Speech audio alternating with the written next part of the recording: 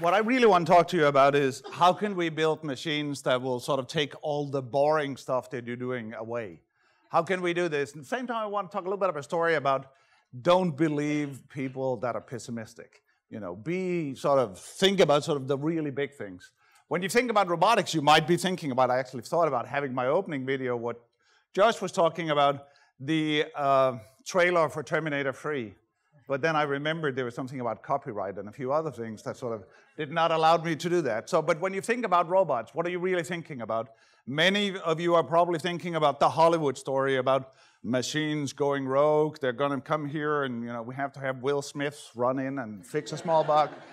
That's not quite what robotics is about. But one of the typical applications are these big industrial applications where we've seen them traditionally do dirty, dull, and dangerous stuff. You know, the stuff that we don't want to do, the stuff that we're not very good at doing. So robots have an immense amount of precision. They can lift very heavy stuff that we're not very good at lifting. So that's one of the places where we've seen this. Another area where you might have seen the inspiration was sort of right about the time when I got born. There was a very famous cartoon on television with the Jetsons. And they had this Rosie, an amazing robot that would do all sorts of things in the home so that you didn't have to do this. That's the kind of systems we're trying to build here. So we did a big survey and we asked people, what do you really want help with in your daily life?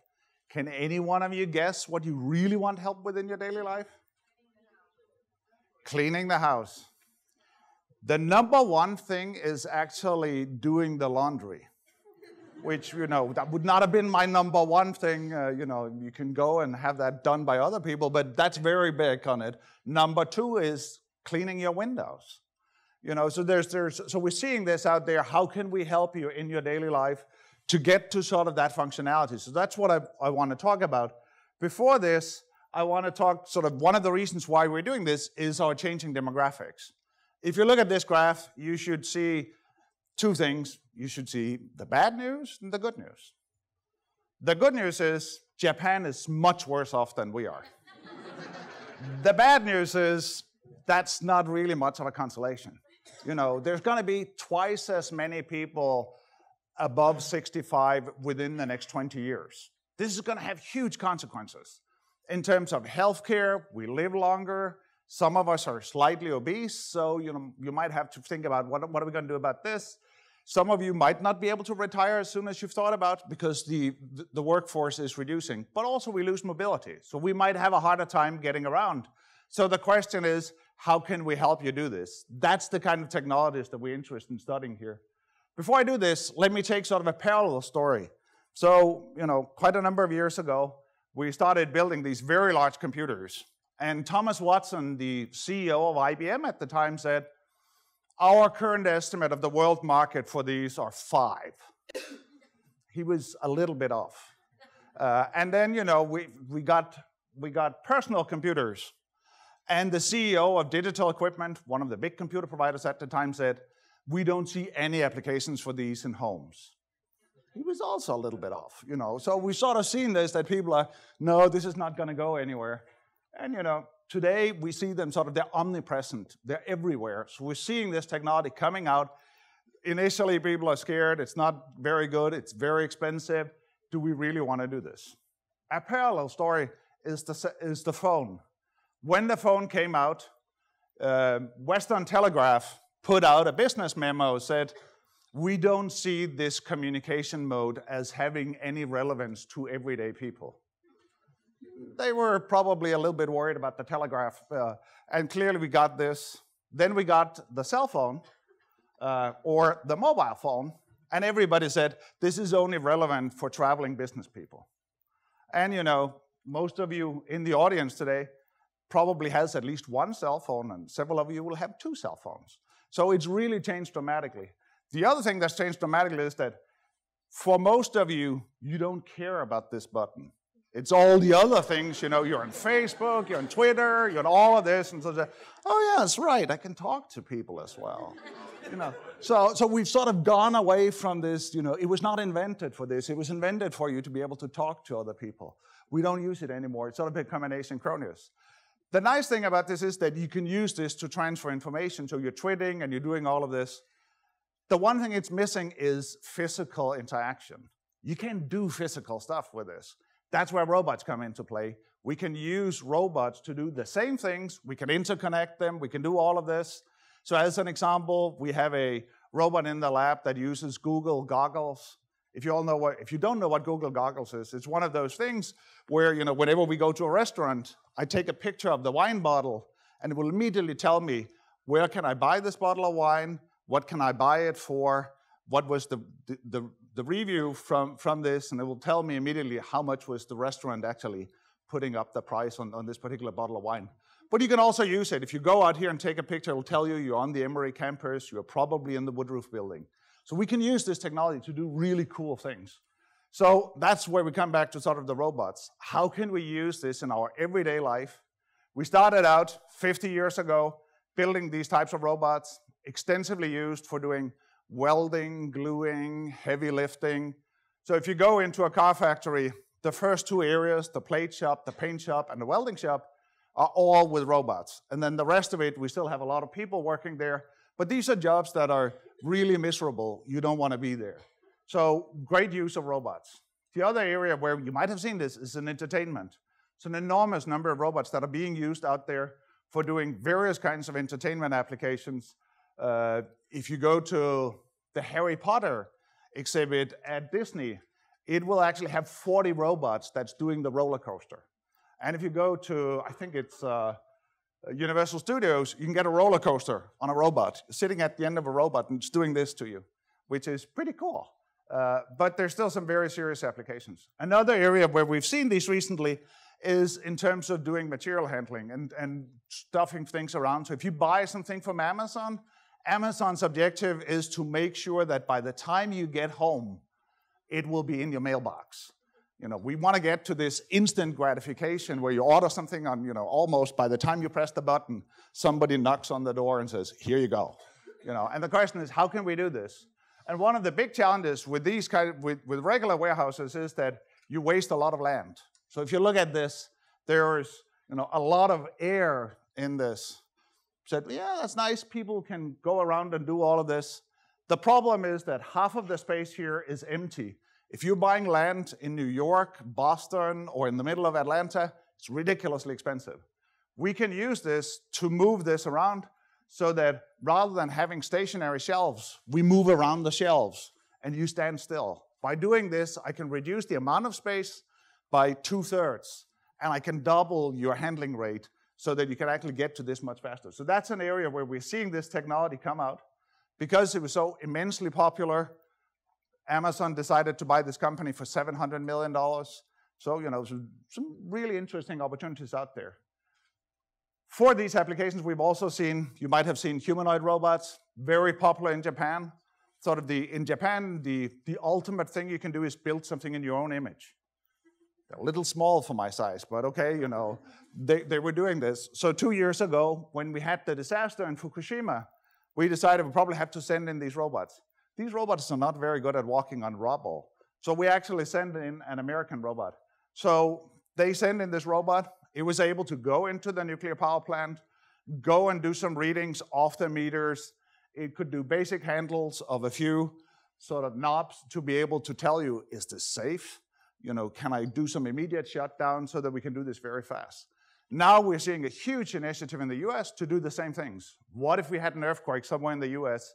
We would want to be able to close this down very rapidly, be able to really get and do the right things. So you're seeing these applications all over the place, initially from the industrial area, going into doing these application areas. So another area where we've done this is that was where we initially got into the homes, was on vacuum cleaners. So I was actually on the team that developed this robot. So I can say I've developed a robot that truly sucks. This is a good thing, So we've sold 6 million of these robots. And as we did this, we wanted to study, how does this actually impact people? How does these robots, how do you interact with them? So we did a number of studies. So we went out to a number of homes across the country. Here is a place where we went to the boys and the girls' room. You can guess which one is the girls' room. And we went in and we gave them a robot. And the kid said, yeah, it's not for us. And then, a few days later, or a week later, we came back. The boy had realized this is really cool. So, but he had to clean up his room to be able to do this. The girl was, yeah, no, I don't think so. But so we were, okay, this is clearly a gender thing. But when we came back 6 months later, they got this. So, the take-home story here is, if you buy a robot, your kids will start cleaning their room. Or maybe not. But, there's some very interesting opportunities here to figure out how can we actually leverage this technology. There's 6 million of these out there today. So we're starting to see the really simple tasks. We're slowly getting to where we can help with a variety of other things. So why is it hard? Why didn't we have them already? Some of the reasons why it's hard is that we have to be able to build these robots. We have to be able to endow them with a degree of intelligence. Intelligence implies that they have to be able to perceive the environment, they have to have cognitive capabilities, and they have to be able to sort of interact with the environment. And some of the things is that if you think about it, our language is sometimes ambiguous. So look at The Simpsons. Lisa is clearly talking about math, and Homer is clearly thinking about food. They both talk about pie. So, especially in the South, it's sort of pie, So that would go very well here, thinking about how do we make sure that if I give it a robot, I want to know if I say, bring me a pie, if it comes back with this, I'm going to be really disappointed. So how can we make sure that we can actually do this? So that's been one of our big challenges, endowing it with a way of understanding language. One of the other things is for it to be able to understand so that we can do perception, we can recognize objects. This is sort of where state-of-the-art is today. We can even see transparent objects, we can track them, we can do this in real time. The other thing we've gotten to is how can we interact with the physical world?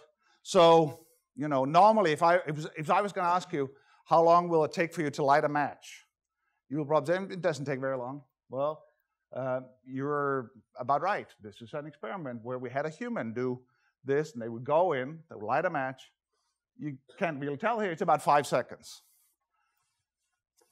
I'm now going to take this person, anesthetize them, so that they have no haptic feedback. It's no feedback. It's the only thing that we change. You can see, you have your regular muscle control and everything else. I've just taken away your fingertip feeling. How much worse do you think they're going to do? The same?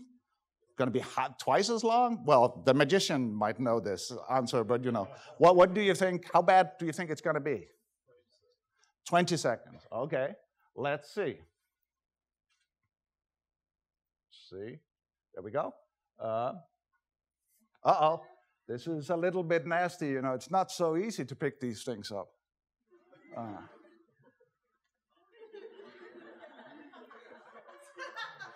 Damn, And I'm a vision guy by training. I was very disappointed. I was like, come on, I can do this.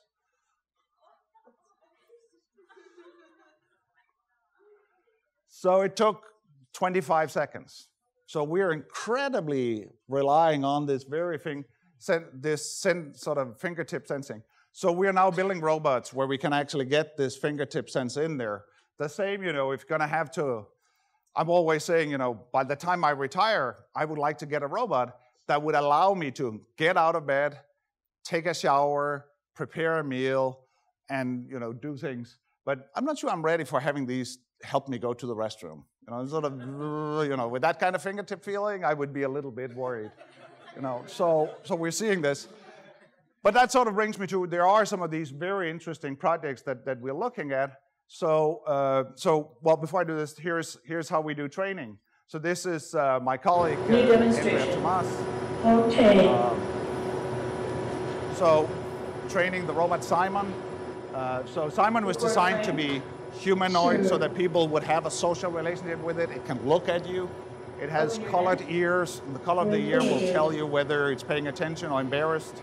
The red ears are the embarrassed part. I see. And you can basically see we can go around and we can train it. So this would be like if you were training any other person and we can do this. And it's actually remarkably powerful to be able to do this. So we can build these kinds of robots and actually get very good. We can even, if it's confused, it can say, I don't get it. So, when I see the magic show here, he would say, no, I'm sorry, I don't get it. You have to tell me, how do you get this into the bottle? So we can use this kind of intelligence to get it. And an example of the kind of tasks we've been doing was that Yes, Simon, you can. we had a project at Georgia Tech jointly with a company called Willow Garage that's called Robotics for Humanity, where this guy, Henry Evans, saw one of our robots on CNN, and he's paralyzed from the neck down. And he said, it would be amazing if I could get one of these robots. And, you know, he wanted to have a little bit of help in his daily life. Can any one of you guess what his first task was that he would like to have help with? Sorry? Food. No, it was something even more basic than that. You know, he would like to have a robot that would allow him to scratch himself. You know, very simple functionality. He's sitting there and it's really itching, you know. Can I get a robot that would sort of do this? For him, that would be a game changer. The other thing he would like to have help with was basically being able to shave himself. He was not happy. He had an electrical razor. He was like, this is not quite what I would like to do. Can I just have a robot that would allow me to do this myself? And now we finally also gave him a robot where he can feed himself and he can do simple things like go and do this. So very recently at Halloween, he did trick and treat at one of the local malls. He could take this robot out, he could control it, and he could give candy to the kids, which is, you know, amazing that we're getting to where we can take this technology, we can move it out, and it really helps people in their daily lives. These are the hard parts, you know. Now I want to get to where we can actually do the ironing and we can do all of this. So our big prediction is that you're going to get one of these robots in your home anytime soon. So when people say, well, it's really difficult, they are getting down to a price that's very inexpensive and you can get this technology out there. So all the dirty, dull, and dangerous stuff you do in your daily lives, we're going to get rid of. And with that, I'll just say thank you.